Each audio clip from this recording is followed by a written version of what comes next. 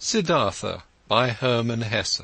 Translated by Günter Olsch, Anke Dreyer, Amy Coulter, Stefan Langer and Semyon Chichenets. And read by Adrian Pretzelis. Chapter 8. By the River. Siddhartha walked through the forest, was already far from the city, and knew nothing but that one thing, that there was no going back for him, that this life, as he had lived it for many years until now, was over and done away with, and that he had tasted all of it, sucked everything out of it, until he was disgusted with it.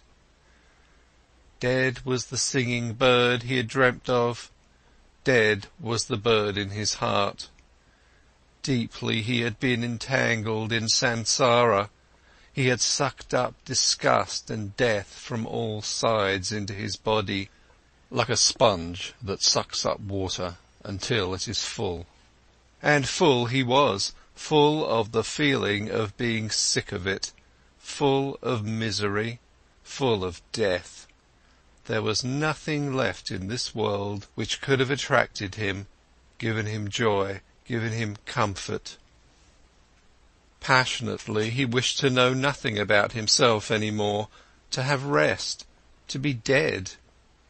If there was only a lightning bolt to strike him dead, if there was only a tiger to devour him, if there was only a wine, a poison which could numb his senses, bring him forgetfulness and sleep, and no awakening from that. Was there still any kind of filth he had not soiled himself with, a sin or foolish act he had not committed, a dreariness of the soul he had not brought upon himself? Was it still at all possible to be alive? Was it possible to breathe in again and again, to breathe out, to feel hunger, to eat again, to sleep with a woman again? Was this cycle not exhausted and brought to a conclusion for him? Siddhartha reached the large river in the forest, the same river over which a long time ago, when he had still been a young man and came from the town of Gautama, the ferryman had conducted him. By this river he stopped. Hesitatingly he stood at the bank. Tiredness and hunger had weakened him, and whatever he should walk on, wherever to whichever goal. No, there were no more goals, there was nothing left but the deep, painful yearning to shake off this whole desolate dream, to spit out this stale wine, to put an end to this miserable and shameful life. A hang bent over the bank of the river, a coconut tree.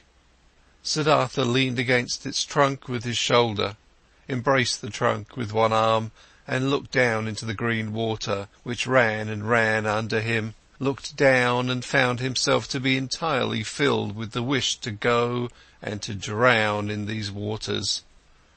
A frightening emptiness was reflected back at him by the water, answering to the terrible emptiness in his soul. Yes, he had reached the end. There was nothing left for him except to annihilate himself, except to smash the failure into which he had shaped his life, to throw it away before the feet of mockingly laughing gods. This was the great vomiting he had longed for, death, the smashing to bits of the form he hated. Let him be food for fishes, this dog Siddhartha, this lunatic, this depraved and rotten body, this weakened and abused soul. Let him be food for fishes and crocodiles. Let him be chopped to bits by the demons. With a distorted face he stared into the water, saw the reflection of his face and spit at it. In deep tiredness he took his arm away from the trunk of the tree and turned a bit, in order to let himself fall straight down, in order to finally drown. With his eyes closed, he slipped towards death. Then, out of remote areas of his soul, out of past times of his now weary life, a sound stirred up. It was a word, a syllable, which he, without thinking, with a slurred voice, spoke to himself, the old word, which is the beginning and the end of all prayers of the Brahmins, the holy Om, which roughly means that what is perfect, or the completion.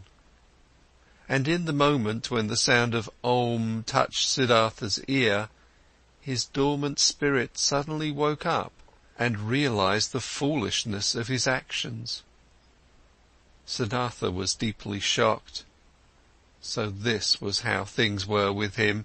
So doomed was he, so much had he lost his way and was forsaken by all knowledge, that he had been able to seek death, that this wish of a child, had been able to grow up in him, to find rest by annihilating his body.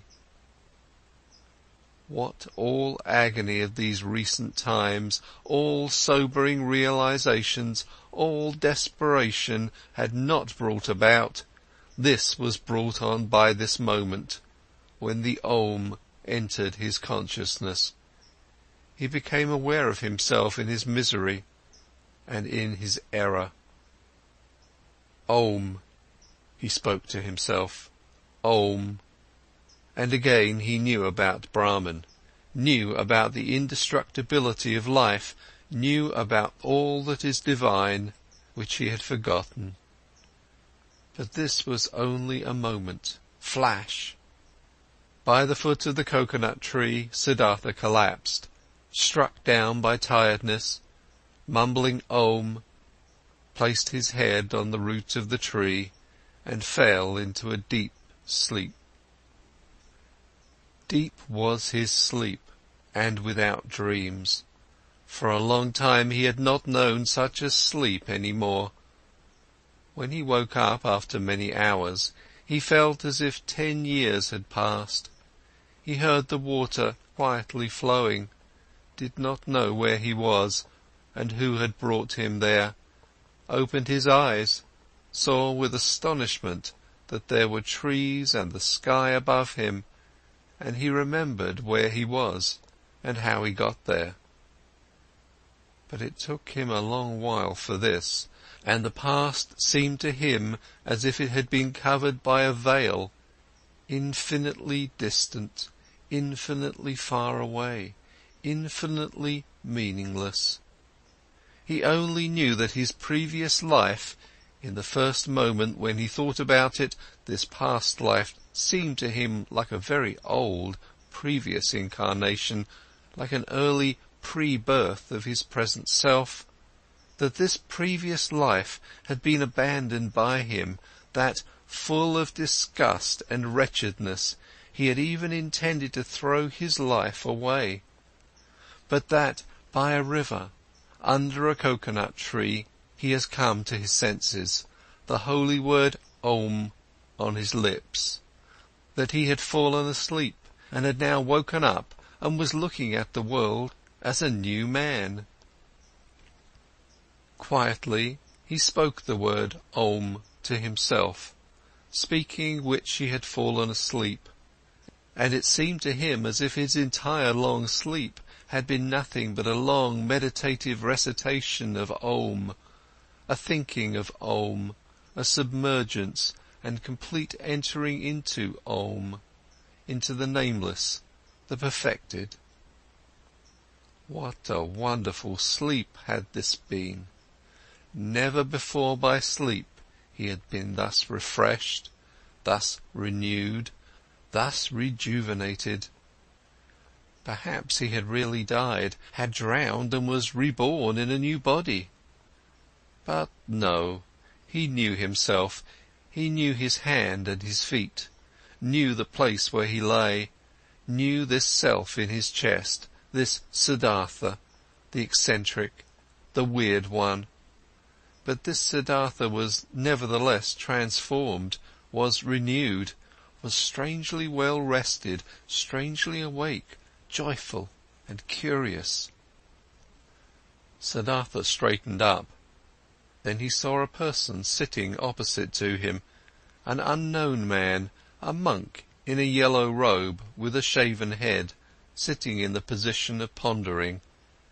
He observed the man, who had neither hair on his head nor a beard, and he had not observed him for long when he recognized this monk as Govinda, the friend of his youth, Govinda, who had taken his refuge with the exalted Buddha.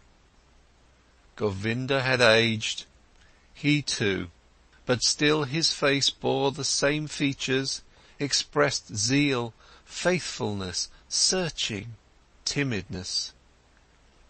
But when Govinda now, sensing his gaze, opened his eyes and looked at him, Siddhartha saw that Govinda did not recognize him.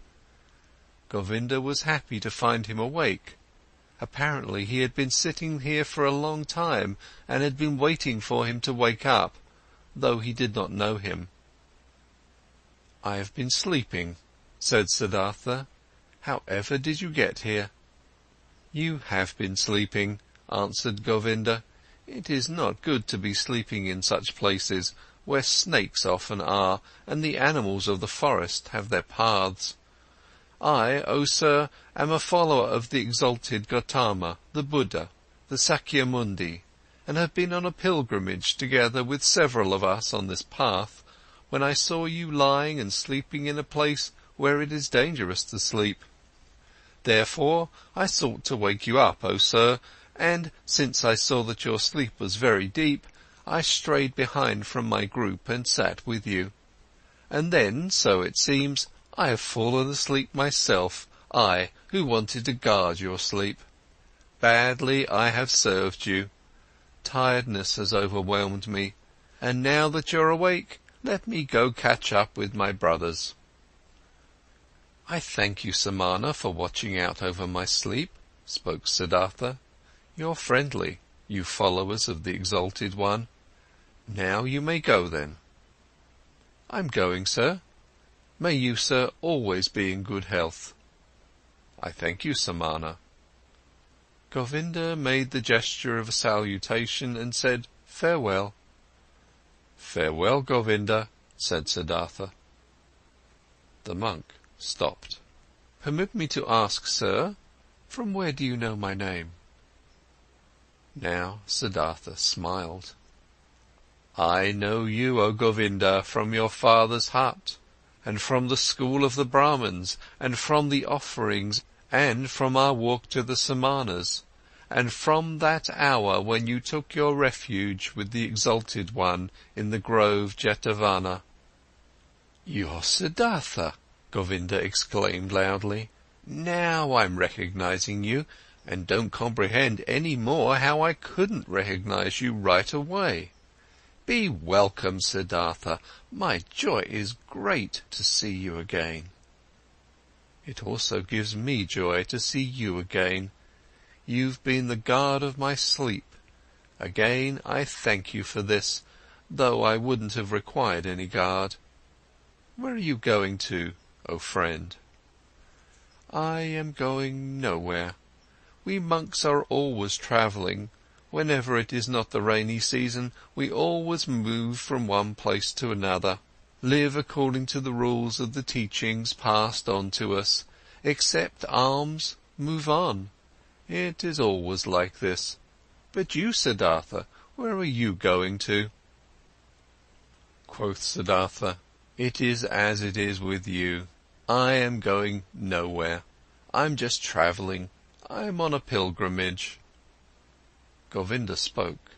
"You're saying you're on a pilgrimage, and I believe in you. But forgive me, O Siddhartha, you do not look like a pilgrim. You're wearing a rich man's garments, you're wearing the shoes of a distinguished gentleman, and your hair and the fragrance of perfume is not a pilgrim's hair, nor the hair of a samana." "Right so, my dear, you have observed well, your keen eyes see everything. But I haven't said to you that I was a samana. I said I'm on a pilgrimage, and so it is, I'm on a pilgrimage."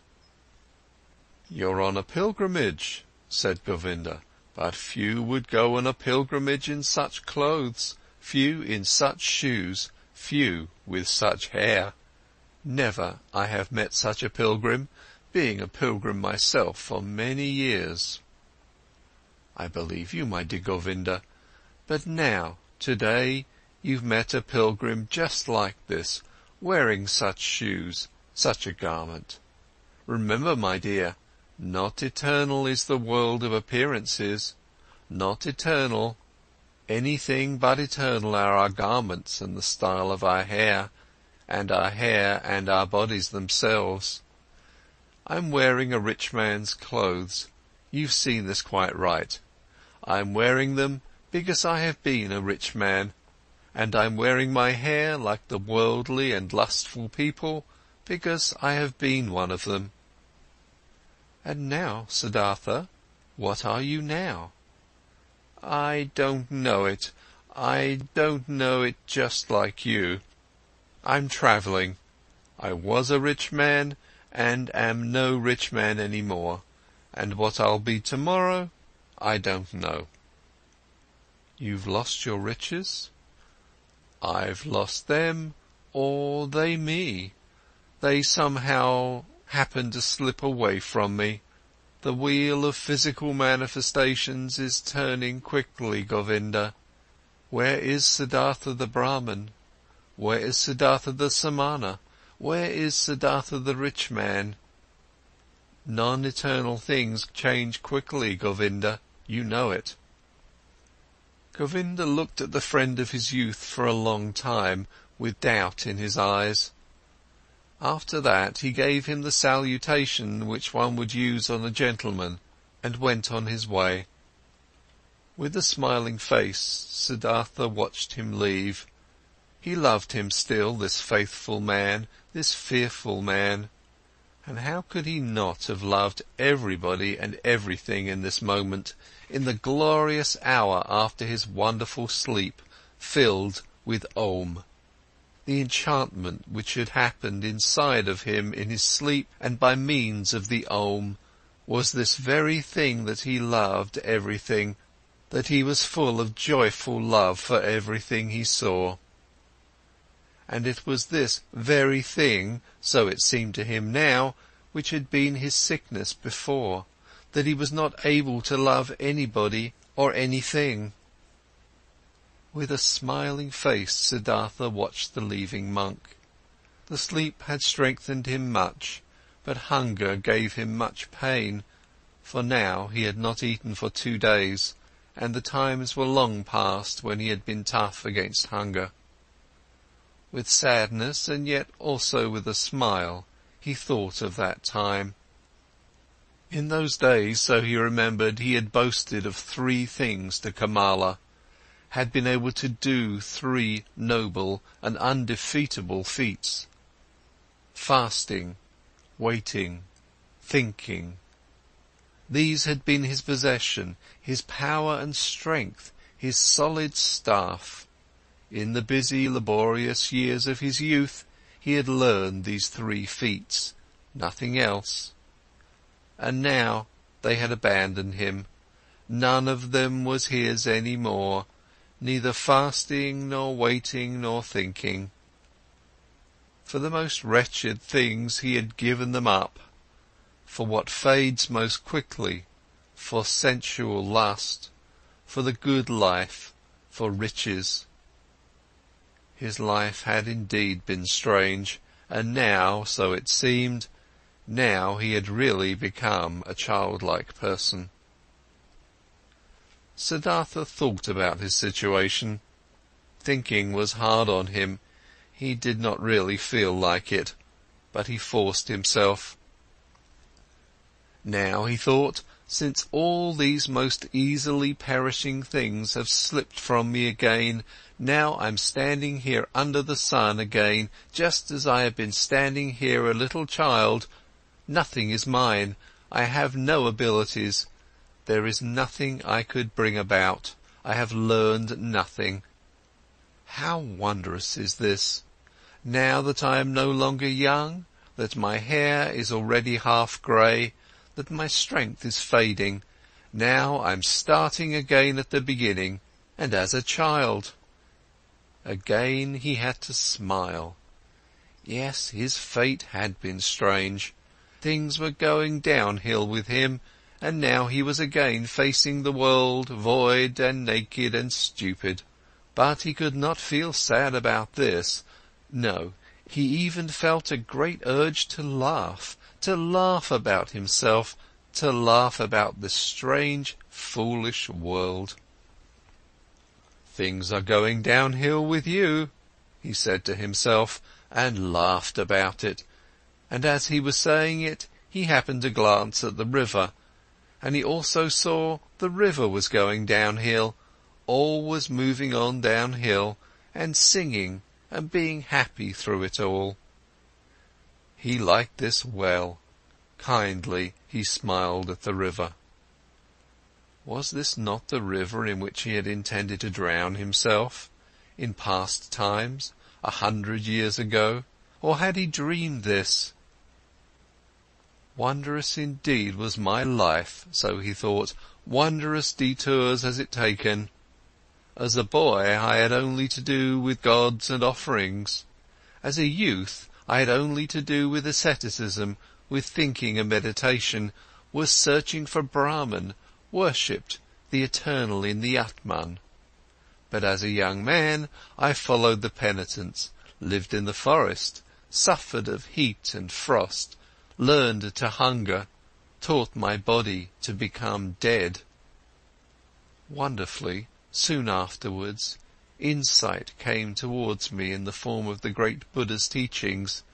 I felt the knowledge of the oneness of the world circling in me like my own blood.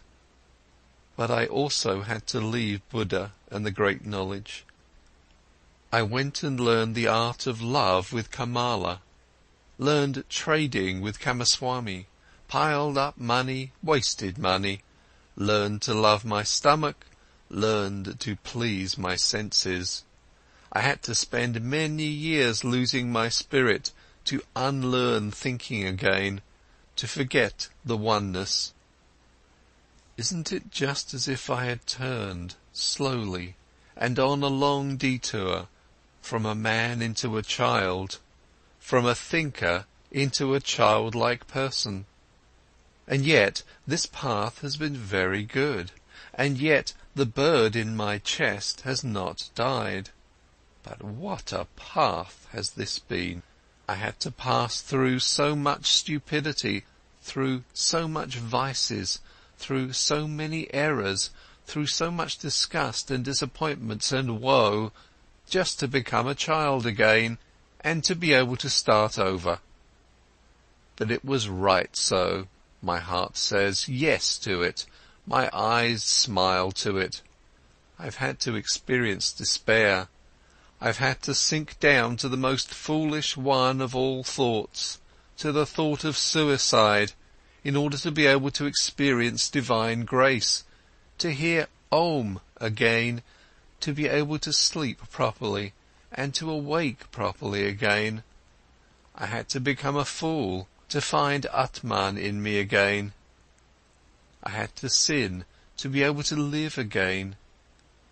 Where else might my path lead me to? It is foolish, this path. It moves in loops. Perhaps it is going around in a circle. Let it go as it likes. I want to take it. Wonderfully, he felt joy rolling like waves in his chest. Wherever from, he asked his heart, where did you get this happiness? Might it come from that long good sleep, which has done me so good, or from the word Om, which I said, or from the fact that I have escaped, that I have completely fled, that I am finally free again, and am standing like a child under the sky? Oh, how good it is to have fled, to have become free! How clean and beautiful is the air here, how good to breathe! There, Where I ran away from, there everything smelled of ointment, of spices, of wine, of excess, of sloth. How did I hate this world of the rich, of those who revel in fine food, of the gamblers? How did I hate myself for staying in this terrible world for so long? How did I hate myself, have deprived, poisoned, tortured myself, have made myself old and evil? No, never again I will, as I used to like doing so much, delude myself into thinking that Siddhartha was wise. But this one thing I have done well, this I like, this I must praise. But there is now an end to that hatred against myself, to that foolish and dreary life. I praise you, Siddhartha, after so many years of foolishness, you have once again had an idea, have done something, have heard the bird in your chest singing, and have followed it. Thus he praised himself, found joy in himself, listened curiously to his stomach, which was rumbling with hunger. He had now, so he felt, in those recent times and days, completely tasted and spit out, devoured up to the point of desperation and death, a piece of suffering, a piece of misery. Like this, it was good. For much longer he could have stayed with Kamaswami, made money, wasted money, filled his stomach and let his soul die of thirst. For much longer he could have lived in this soft, well-upholstered hell, if this had not happened. The moment of complete hopelessness and despair, that most extreme moment when he hung over the rushing waters and was ready to destroy himself. That he had felt this despair, this deep disgust, that he had not succumbed to it, that the bird, the joyful source and voice in him, was still alive after all. This was why he felt joy. This was why he laughed. This was why his face was smiling brightly under his hair, which had turned grey. It is good, he thought, to get a taste of everything for oneself which one needs to know. That lust for the world and riches do not belong to the good things I have already learned as a child. I have known it for a long time, but I have experienced only now. And now I know it. Don't just know it in my memory, but in my eyes, in my heart, in my stomach. Good for me to know this. For a long time he pondered his transformation, listened to the bird as it sang for joy. Had not this bird died in him? Had he not felt his death? No, something else from within him had died, something which already for a long time had yearned to die.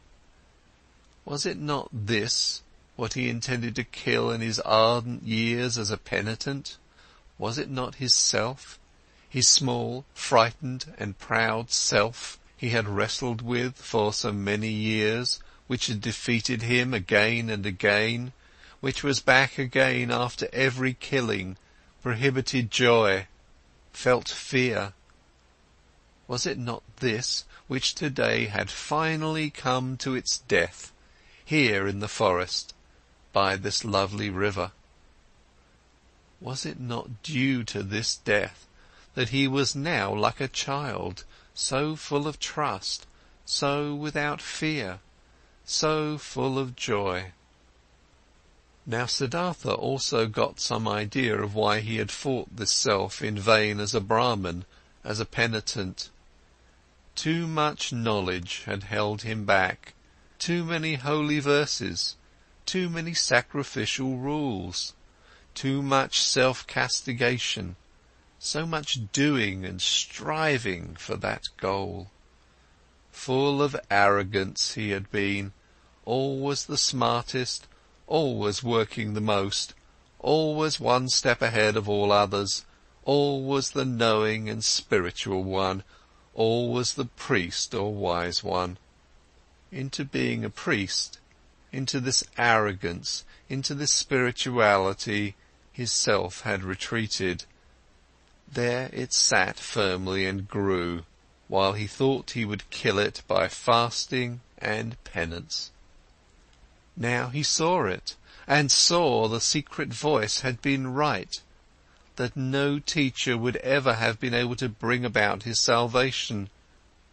Therefore he had to go out into the world, lose himself to lust and power, to women and money, had to become a merchant, a dice gambler, a drinker, and a greedy person, until the priest and samana in him was dead. Therefore he had to continue bearing these ugly years, bearing the disgust, the teachings, the pointlessness of a dreary and wasted life up to the end, up to bitter despair, until Siddhartha the lustful, Siddhartha the greedy, could also die. He had died. A new Siddhartha had woken up from the sleep. He would also grow old. He would also eventually have to die. Mortal was Siddhartha. Mortal was every physical form. But today he was young, was a child, the new Siddhartha, and was full of joy. He thought these thoughts, listened with a smile to his stomach, listened gratefully to a buzzing bee. Cheerfully he looked into the rushing river. Never before he had liked a water so well as this one. Never before he had perceived the voice and the parable of the moving water thus strongly and beautifully. It seemed to him as if the river had something special to tell him, something he did not know yet, which was still awaiting him. In this river, Siddhartha had intended to drown himself. In it, the old, tired, desperate Siddhartha had drowned today. But the new Siddhartha felt a deep love for this rushing water and decided for himself not to leave it very soon. End of chapter 8.